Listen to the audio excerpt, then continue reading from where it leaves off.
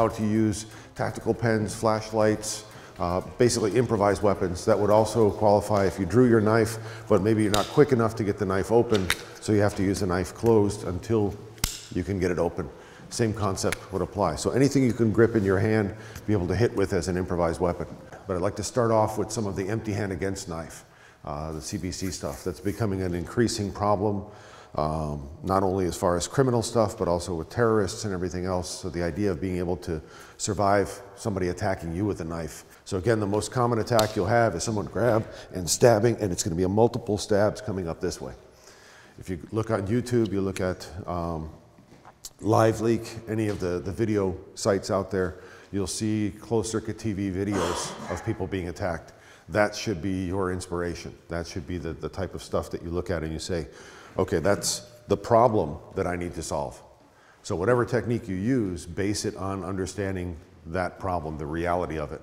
Don't let somebody say, okay, well, somebody will attack you like this. No, they won't. They'll attack you the way it works best for them as the attacker. So the attack is going to be the low angle 5. Nico comes in with the low angle 5. My defense is to stop with what we call a split X. So we have one hand high, one hand low. Notice that my hands are open, my thumbs point up, and I want to use the backs of my arms as the major contact surface. I'm also using the bones of my arms as structure. You'll see this sometimes people blocking this way. Okay, Krav Maga, many times we'll use this type of block. The problem is as soon as I bend my elbows, the muscles do the work.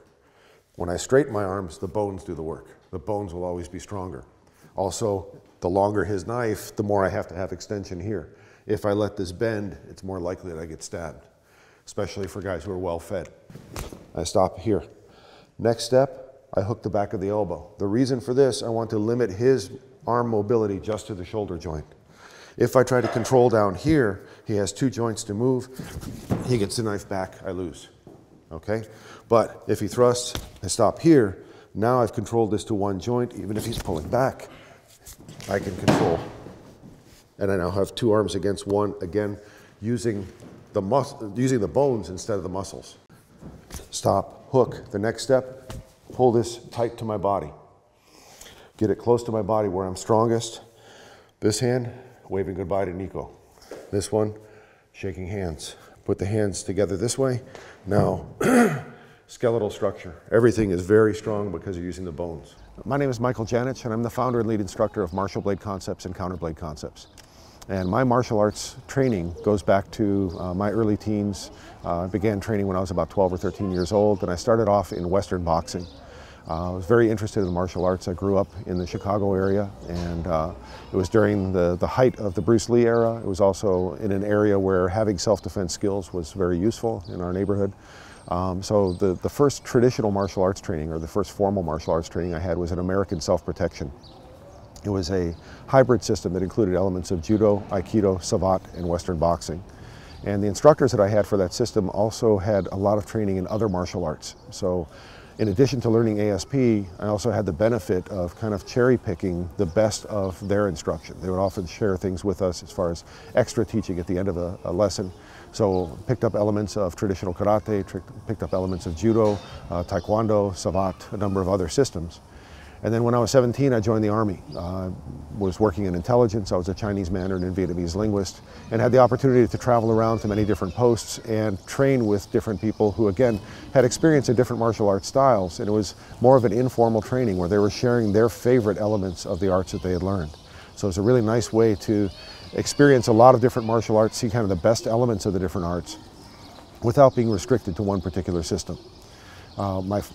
Probably the most intense formal training I've had has been in the Filipino martial arts, specifically Serrada Eskrima. When I was stationed in Hawaii, had the opportunity to study Serrada. Was very interested in the Filipino arts, so basically completed an instructor certification program in Serrada.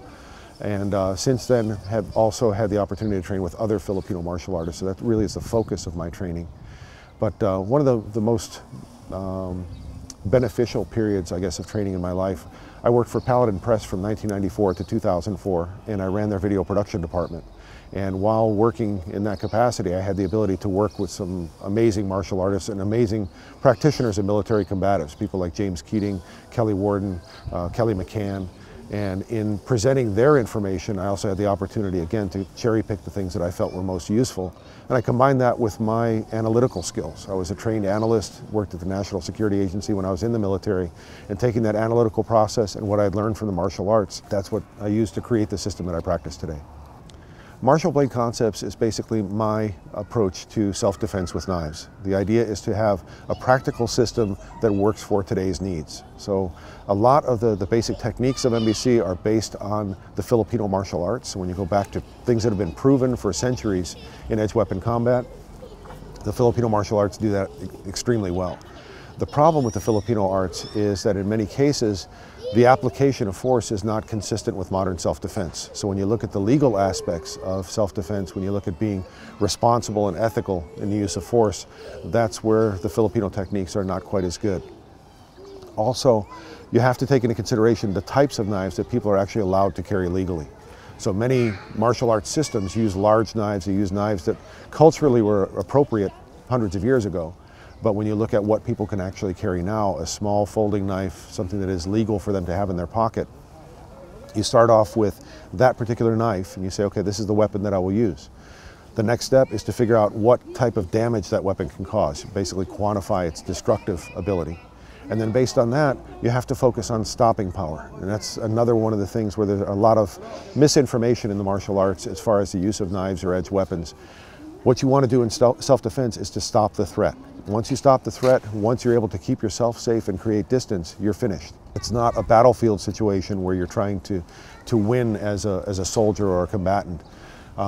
It's all about keeping yourself safe. So the idea of being able to stop people reliably and effectively, that takes knowledge of human anatomy. And that's one of the other things that I've looked at very diligently. I've worked with instructors from the International School of Tactical Medicine, worked with very high-level trauma doctors to figure out what vulnerabilities the human body has to knives and how to exploit those vulnerabilities to stop people. So MBC is all about essentially taking the knife and using it as a responsible self-defense weapon. So one of the things we can do is, starting with this position here, is being able to move the arm to the opposite side. Let's say that I just don't want to be on the inside, okay? Or I've tried to do this and I'm realizing it's not working the way I want. What I want to do is move the knife over here. So all I did was I took my initial stop, I moved the arm down below his elbow, so between his elbow and wrist. My left arm dissolves, it comes back to my body, and I move over here. You say, well, what good is that? Well, first of all, if I just stick my fingers in his eyes here, maybe stomp his knee, now my turn to play. One of the big differences between self-defense and the practice of traditional martial arts is that in the martial art, many cases, the art itself is more important than the practitioner. And people kind of lose sight of the element of self-defense. And you can train in martial arts for many reasons. If you want a cultural experience, if you want fitness, if you simply want to do something to interact with other people, that's fine. But when it comes to self-defense, it has to be practical and it has to be something that works for you. And you should try to, as much as possible, stack the odds in your favor based on where you live. So if you can carry a weapon, if you can carry something that you can use to be able to be more effective in self-defense and be able to do so with less training, obviously you want to be safe as soon as possible. You don't want to have a curriculum that promises you in 5 years you'll have the skill to be able to be safe. If you're attacked between now and then, it's not a good thing. So what you want to do is really look at the training that you seek out and try to find instructors who will train people with average physical abilities. You don't have to be a super athlete to be able to do their system. You want to look at instructors who are really concerned with self-defense versus the idea of a martial arts type of pursuit or a sporting pursuit. And just really focus on your needs to keep yourself safe. When you see something that doesn't fit your needs, move on. One of the other aspects that separates self-defense from martial arts is the idea that you have to be practicing things that are appropriate to where you're living or working. So when you look at the laws that regard the carry of weapons, of course we're the good guys, so we have to play by the rules. We want to make sure that whatever weapons we choose are appropriate for our area, they're legal to carry. We're not violating any laws by trying to keep ourselves safe. And when you look at the differences in various states in the US, the primary difference is the size of the blade that you could carry with a particular knife. So all of the techniques in MBC are basically designed to still function and still work appropriately, even with the smallest legally allowable knives. My daughter lives in Boston. When I travel to visit her, I carry a knife with a 2.5-inch blade because that's what is allowed there. My mother lives in Chicago. When I travel there, same thing, 2.5-inch blade. If I can carry a longer knife when I'm back home in Colorado, I carry a longer knife. Now when it comes to other countries, for example, teaching here in France, lock blade knives are not allowed here. So to carry a knife that has a locking blade is inappropriate. Well, the basic techniques of MBC can also be performed with a knife that does not have a locking blade. Of course, you have to be careful to make sure that you don't do anything that would cause the blade to close, but the fundamental techniques, the core techniques of the system actually will work with a non-locking blade. And that focus on cutting is also something that is more appropriate for French law.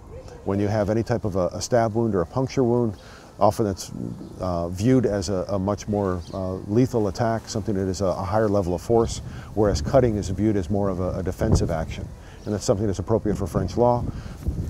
MBC is designed to work with the laws, to work with all the different variations. So again, self-defense is all about keeping yourself safe. Depending on your personal circumstances, you can adapt MBC to meet your needs. Although I'm best known for martial blade concepts and counter blade concepts, I practice all aspects of self-defense. So empty hand technique, stick technique, firearms, I include everything. And most of my private students, most of the people who have become instructors with me, they started off training with me because of the knife, and that was what I started teaching publicly at first. Once we started training on a regular basis, they saw that I also had a complete empty hand system, again, based on my analysis of practical self-defense. And they really liked it, but there was no name for it. They said, "What are we doing?" I said, "Well, we're doing empty hand techniques." And they kept asking me for a name, because when they would talk to their friends and say, "Oh, I study martial arts," the first question is, "Oh, what art do you study?" We had no name for the empty hand system. And if you go back and quote Bruce Lee, a name is just a name. I didn't feel it was important. They felt it was very important. And I've always been a big fan of pencak silat, Indonesian martial arts. I believe that there's a great wealth of information in those arts if you take the time to analyze them and draw the information out. One day I was training with one of my students and I got him in a joint lock, and we had just had a conversation about naming the art, and his response as he was being cranked in the lock was, "Damn, it hurts a lot." And I'm like, wait a minute.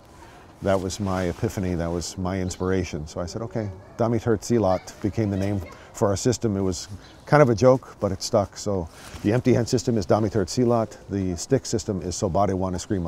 Damn, it hurts a lot, so bad I want to scream. Okay, so I can use that to get to my knife. And this is one of the things about MBC that is different also. Yesterday we start training, everyone has their knife. Great. But I don't walk down the street like this waiting for someone to attack, at least not for very long before someone calls the police. So what you have to have is the ability to get your knife out and get your knife into action quickly. If I'm being attacked here, I have to live long enough to do that. So we call that earning your draw. So if you're practicing your draw stroke, this type of thing comes first. Then you say, okay, I put fingers in his eyes, now I step back, I draw. If he's still fighting, great. If he can't see, boom, I run. Okay? But let's see how to finish this empty hand. So we stop here, we move it here. Notice that I'm ready for him to come back. If I do this pass and I let this arm be lazy, no good. So this is here, pass, ready to do on this side. Now what I'm doing is driving 30 degrees this way. I reach up and under, and now I have control on the back of the arm. Where have you seen this before? The other arm, exactly, yesterday. So when the left arm was reaching, had the left arm reach to grab, this was here, and we had this control. Back of the arm, same control. Well, in this case, angle 3, please. I pass to here, and now have the control here. This is now a mirror image of what we had before. So now, left hand, shaking hands, right hand, waving goodbye to Nico. So if we do-si-do to here, my left arm is on the back of his tricep, but same basic lock, same position. So now you have to look at how do I finish from here. My finish, I love this one. Nice ankle break right there, or just take him straight down onto his face. So again, 3 comes in, stop, pass, look, right to here. And again, this is just beautiful from here. Nice one too. If we imagine Nico's hand on the ground here, kick the wrist. So step on the hand, kick the wrist to break the wrist. After I worked with Paladin Press, I went to work for Black Hawk Products Group. And actually the way that started, back in 1998, I was one of the first knife designers for the Masters of Defense Knife Company. And when Blackhawk purchased Masters of Defense, they wanted to bring somebody on board who could run the company when the founder of the company retired. So they hired me to come on board for product development. I eventually took over management of both Masters of Defense and Blackhawk blades. So I've been involved in knife design for about 20 years, and that was kind of my move into the tactical knife industry. And around 2000, I was living in Colorado, still working for Paladin Press. Spyderco, which is located in Golden, Colorado, wanted to have a knife self-defense program. So they basically, what began as Martial Blade Craft, which was a Spyderco coined term, is what evolved into Martial Blade Concept. So they adopted my curriculum in 1999. I taught for them from 1999 to 2004. And then when I went to work for Blackhawk, because it was a different knife company, we wanted to make sure there was no conflict of interest. So we parted friends. But my current full-time job is actually as the Special Projects Coordinator for Spyderco. So I do all of their product education, I do photography, videography, all of their writing, and I still do some knife design for them as well. So I have several Spyderco designs that are currently in manufacture.